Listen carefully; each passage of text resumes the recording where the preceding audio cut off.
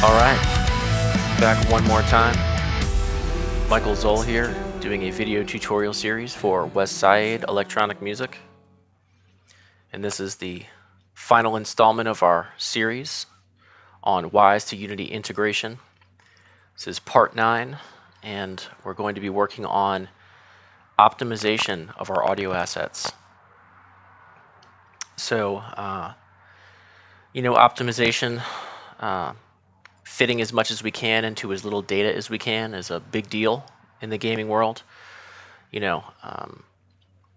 Particularly for something that's delivered on a console format, you're only going to have so much space on the media that it's delivered on. Say like a Blu-ray disc for a console, PS4, Xbox One, something like that. And there's only so much stuff that can fit on there, and the rest of the game is going to take up, the graphics design is going to take up, a ton of the room on that disk. So you're going to have to optimize your assets to be able to stay within budget that is allocated to you, by the game developer. So in this instance, little scenario might be, hey, this is a pretty small game, and I'm only going to give you 10 megabytes to be able to fit all of your game assets onto, all of your sound design onto for this game. And you can see here in our data sizes for our sound banks, even just our ambient sound bank alone would close to double that. This is in bytes, and 1 million represents roughly close to a megabyte. So this would be 18 and a half megabytes just on its own.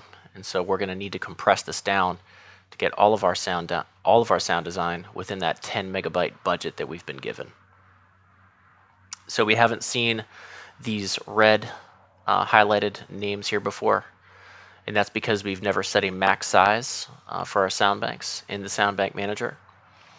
And I've gone ahead and done that. Just roughly said, oh, I want my ambient sound bank to be 5 million bytes. We'll give a half a meg to the footsteps, and another fifth of a meg to the voiceover that we have so far, and that will get us well under budget and give us some room to add more stuff if we needed to, as we continue to design this game. So yeah, so we're way over budget right now. We need to fix that. How are we going to do that? Well, I'll show you. So this is another area of the game where you can use share sets. You can create your own conversion settings if you like. And just a quick little deal with that. Create a new conversion setting in your default work unit, Viking Village conversion, and we can create our own. You can see all of our settings here. Sample rates, minimum, maximum, format, pulse code modulation like a WAV file, adaptive differential pulse code modulation, kind of like a variable bit rate PCM. And then OGG Vorbis, which is supposed to be a lossless compression format.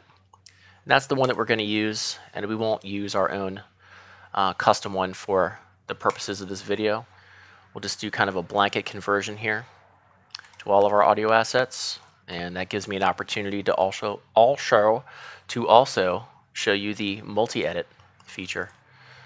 So instead of having to go in here and go back to my design view, go into my conversion settings for each container or actor mixer, and selecting factory conversion settings, Vorbis quality high. Don't have to do that. I can select all of these containers and objects within this work unit, right click, multi-edit, and all sorts of stuff that I can do in the multi-edit. And here we're going to use it for conversion settings. And we'll select one of the factory conversion settings that are available. Go down to our Vorbis, OGG Vorbis, Vorbis quality high. And we'll just go ahead and hit OK on that. And you can see now that we go to each one of these, it's has the conversion setting applied to that container or object. All right, so back over into our sound bank manager. Still red because we haven't generated yet. We need to generate with those conversion settings to check against the budget that we set for ourselves. So we'll go ahead and do that, and bang, way under budget. Looking good. No errors. Everything's good to go. So let's check out how this sounds in our Unity project.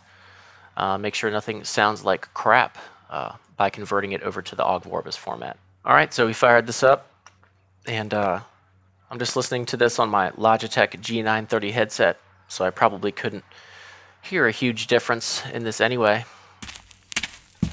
But yeah, this is all compressed audio, and sounds pretty damn good. On my headset, I really can't tell a difference at all.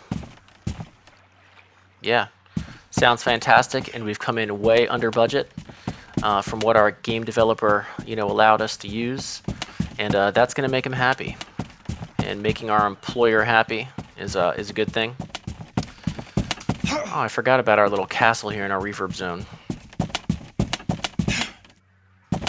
Oh, reverb. But I digress. So that's going to do it for this video tutorial series. Thanks a bunch for sticking it out. I know it was quite a bit of material, but hopefully working within Wwise will help to spur your creativity to get something going and integrate it into a Unity project and just have a lot of fun and do a great job. And just a couple things before I go.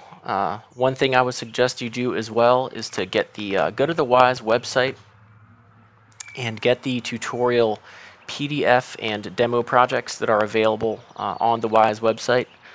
They were created by CRAS, the Conservatory for Recording Arts and Sciences. And it's a very good tutorial series, covers some concepts that we did not cover in this series.